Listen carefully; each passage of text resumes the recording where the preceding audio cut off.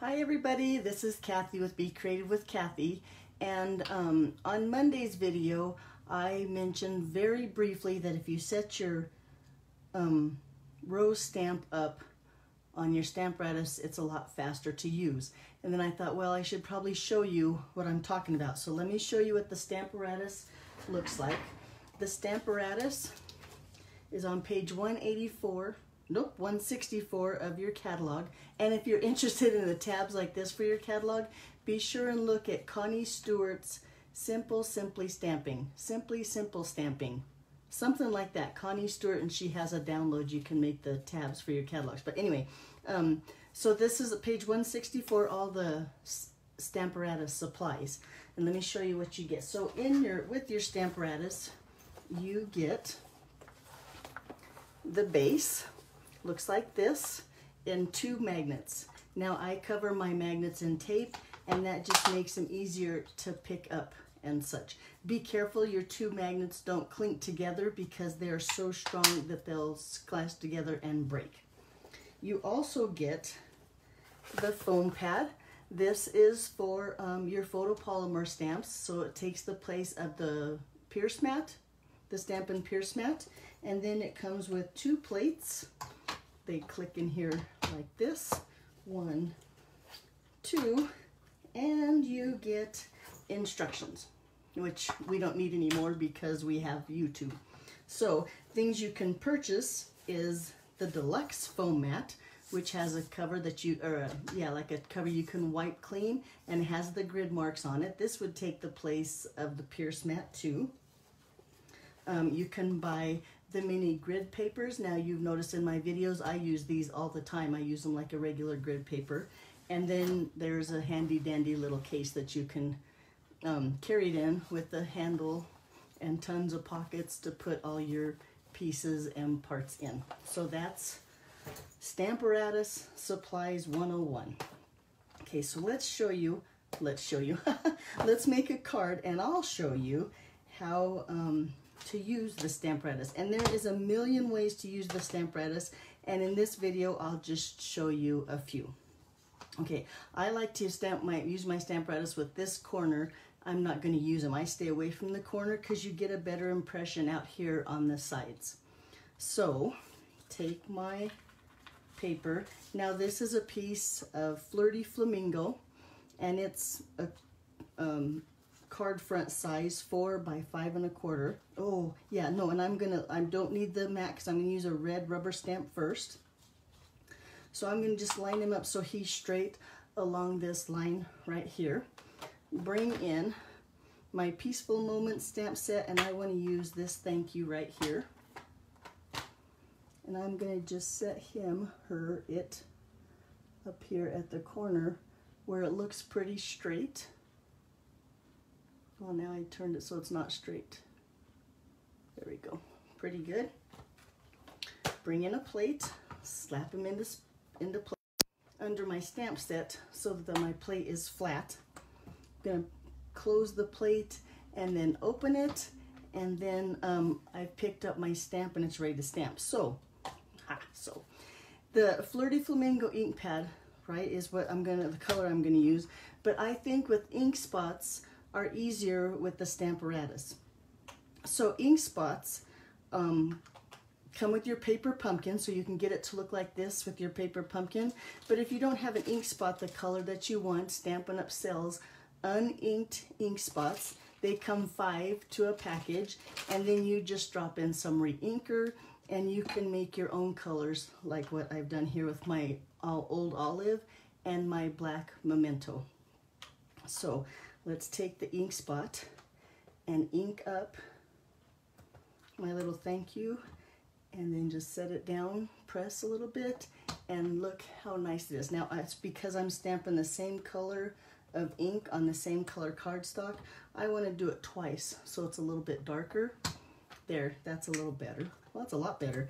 And then this is called step stamping, I think. I'm going to move this plate down. So I moved it from here just down 1 here, and I'm going to ink up my stamp again, stamp it down, Now this is the cool thing, because I want it a little bit darker, and I know because I have not moved my paper that it's going to stamp in the exact same place again, and then I can do it. I'm going to move it down one more time and just repeat this again and again until I'm all the way down.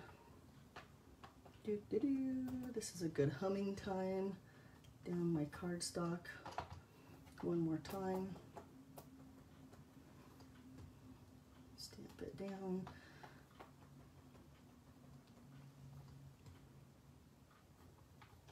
And one, I think this is the last time.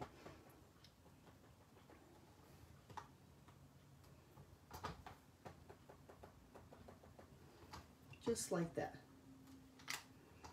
Now make sure they're all dark. I think they're all, I'm happy with all of them. They all look pretty good. And what a cute background that's gonna be for my card. So then I have a chamois here. I've cut it into fourths, and I'm just gonna clean my red rubber stamp with that chamois. I like to keep my chamois in a plastic baggie here, and that way if you set it down it doesn't get wet on your paper, and the baggie keeps your chamois dry for well, for longer than just sitting out. If your chamois ever dries out, all you have to do is just run it under the sink, some water, and get it wet again, and it's presto, like new. Stained, but like new. Okay, so that's the base of our card. And I'm going to take this aside and bring in a piece of Whisper White. I'm going to, oh, no, you know what we need here? We need a foam mat underneath. So I'm going to bring in, because this is a photopolymer stamp set, I'm going to bring in my deluxe mat here. My Whisper White cardstock. I've set it, I lined it up along one of those grid lines, and I'm going to have my magnet hold it where I want it. So then I'm going to bring in my stamp set, which is to a Wild Rose, and the Wild Rose dies. Now this, so you know, is the prize this month. So if you go to my online store, use the host code, spend $50, I'll put your name in a drawing for the stamp set and the framelits. So I'm going to set up my stamp. I want the rose and I want the outline leaf. So I'm going to just lay them here like this. Now I'm going to make sure I have my bone folder handy, and I'll show you, because photopolymer stamps are very sticky is a good word, and I'm going to press them down to get them onto my plate, but then I'm going to slip my bone folder in here to hold my paper, and then I can move my stamps and my paper stays where I want it. Okay, I'm going to make sure it's straight again here. Then I'm going to bring in my black Memento ink spot. Hold on, I need a stamp set under my plate here to make it flat. And I'm going to just ink up. I'm using black Memento for my first step, which is the outline step of this stamp. Make sure I ink it up really well. Put my plate down, a little bit of pressure, bone folder just in case. And see, it didn't stamp here, so I'm going to put him down and apply a little bit more pressure. Almost dropped him. There, and then it's way better. Look how pretty that is. Okay, so now we're going to bring in the second plate here. Pop him into the top and bring in the second part of my leaf and lay it where it lines up with the stamp. And the second step to my flower, and roll him around until I see where he lines up. No, I think it's this one. Yes, there we go. How he lines up there.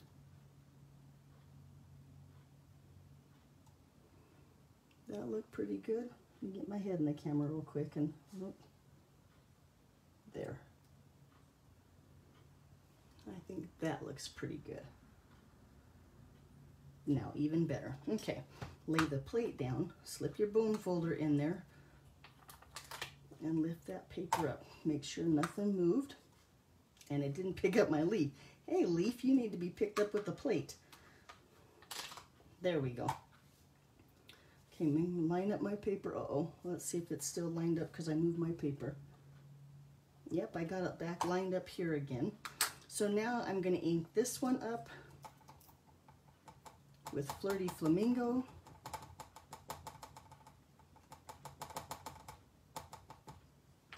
Ink this one up with my Old Olive.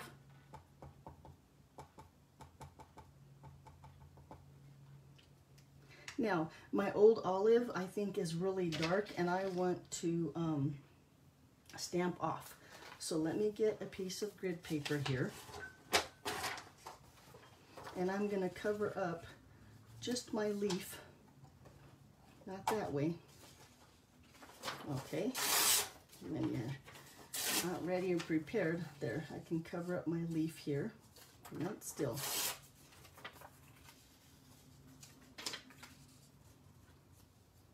There we go. Cover up my leaf because I want him stamped off once and then stamp him so he's not full strength. Then bone folder in there again. Oh, and now you can't see him at all, so that's the cool thing about the Stamparatus. I think it's my ink spot, so I'm going to go to my big pad. Stamp him off, and then stamp. There we go. Okay, so then the one more step for the flower. I'm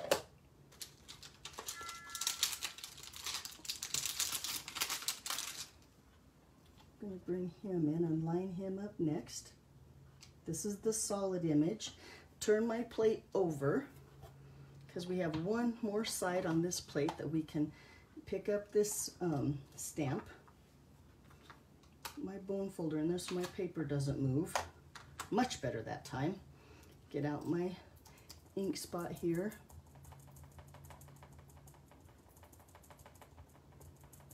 Ink him up. Sorry you can't see. I have no more camera room, but you'll see when he comes closed. He looks like that.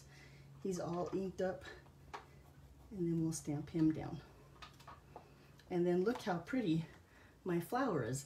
Now, with the framelets, let me get out this framelit and this framelit, and I'm gonna go to my die cutting machine and cut these out real quick. Give me just a second.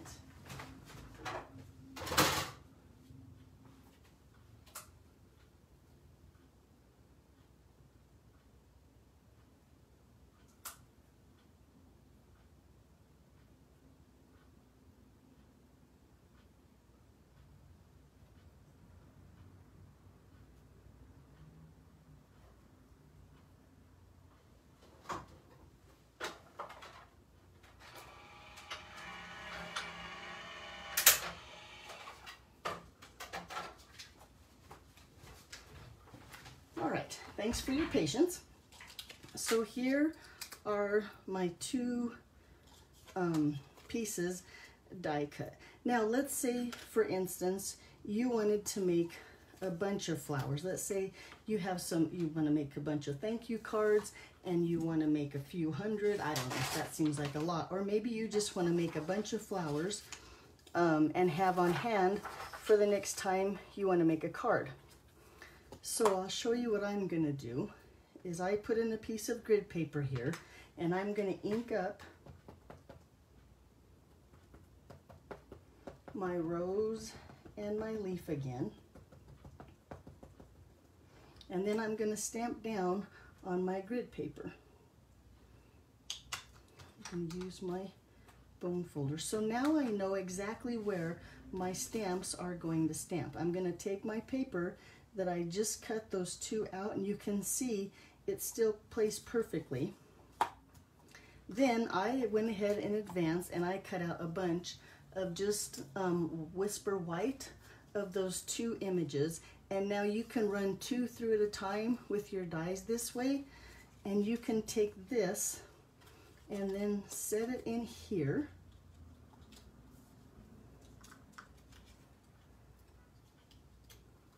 And in here, and then take up your ink spot, ink up your stamps again.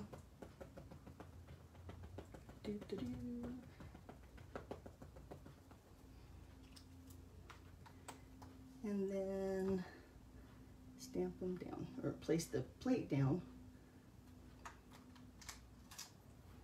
And there you go. Look, you have the perfect stamped image on that. And then the same thing. Make sure I got my paper didn't move. It did a little bit. There we go. Then you could ink up this side again.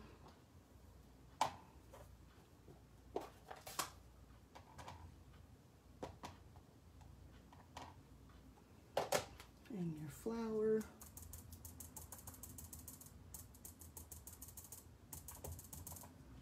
I'm going to stamp off on my leaf.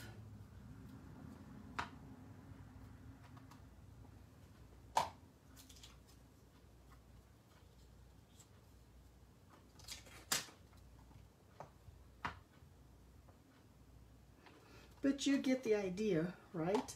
That you can stamp a bunch of them this way and a lot faster than trying to stamp and die cut each time. So another thing that I noticed you can do, so if you're like me and you're like, I have 2 seconds, I don't have time for all this, find a template, all this stuff. So you can take, I'm going to use my leaf as a sample here, maybe I am, and I'm going to put a little bit of Tombow on here and then spread it with my finger. That way it's really sticky. It needs a little more. But yet it won't, I'm going to let it dry. So it's like a Post-it note, maybe a little stickier than a Post-it note. And I can just take this and guess about where it's going to go over my leaf. Ink up my stamp again. And then stamp it down. Now, I don't think that's the best way to do it because the leaf is easy to line up, but I don't know. Let's see if I can get my flower to line up like I did my leaf. Oh, I need to put some glue on the back here.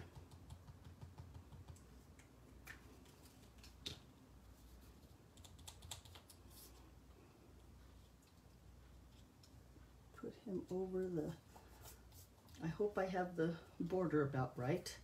Get my ink spot again here. Ink up my flower and let's see what happens.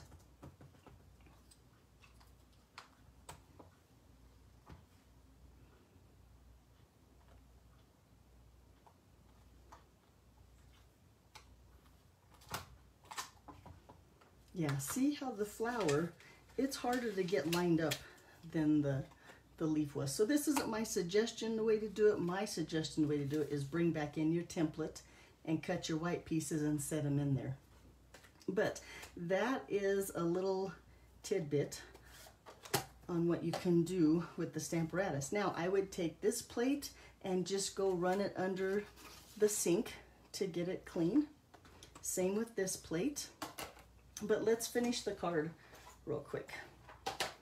So I have a Whisper white base, which is 8.5 by 5.5, scored at 4 1/4. Bring in my stamped background here. This is exciting too. Look, I have the new adhesive from Stampin' Up. So as most of you know, Stampin' Up Snail has went bye-bye and they have a new Seal It. It looks like this. It come, oop, I dropped my cap. The cap looks like this. And then they have Seal It Plus, which is like a stronger adhesive. Now the thing that I like about this is these are 2 refills. The cases are exactly the same. But when you put the refill in, you can see the dark blue is Seal It Plus and the light blue is just Seal It. And I think they run like butter. Look how smooth they are. And sticky, sticky. I love the new adhesive. I was so excited to get it and it came in the mail yesterday and, well, let's just say I stamped all night long just so I could play with the adhesive. So there's that. Let's bring in a flower that's done because I didn't finish that one. And a couple leaves that I've done. I'm going to use dimensionals on the back to hold. I want a lot of my leaf to show, so I'm going to go where the flower's like bumped, I guess you would say. And I'm going to use dimensionals to hold my leaf in place. Now if that one's there, this one needs to be about there. So with more dimensionals, and then a couple dimensionals so my tummy doesn't sag. And on my ends of my leaves, leafuses. Anyway, peel those backings off.